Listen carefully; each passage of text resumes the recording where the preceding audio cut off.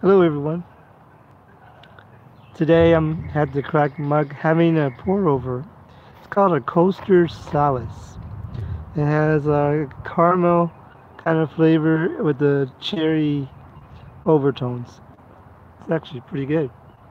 And they got one of their fancy mugs. So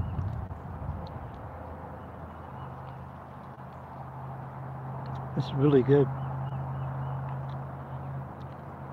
I do taste a little bit of the caramel, and then I kind of taste the cherry, but I think the cherry comes like at the very end.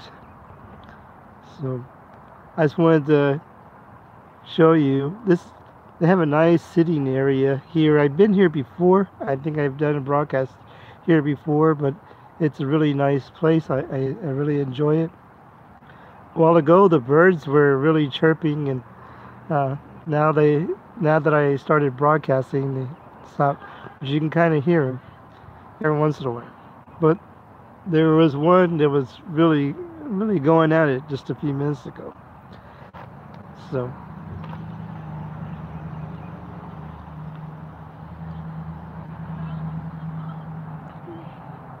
I don't know. I all of a sudden I just recently started to get interested in pour overs.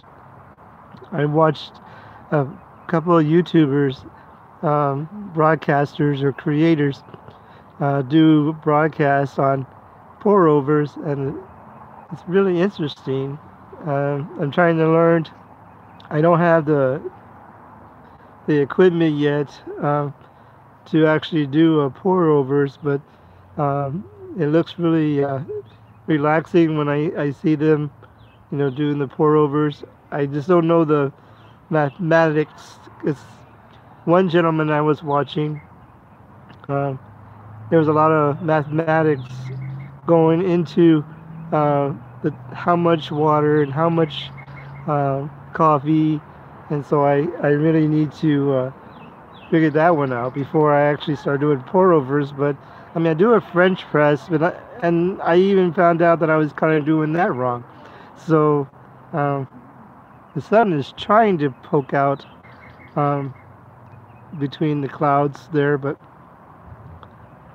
as I was saying, I figured that I was kind of doing that one wrong too. So I that's one kind of thing is really neat about YouTube is you can actually learn things that you don't know. So here's a bird. You hear it? I think that's my Texas mockingbird. But there's several birds there, but I don't see them up in the trees.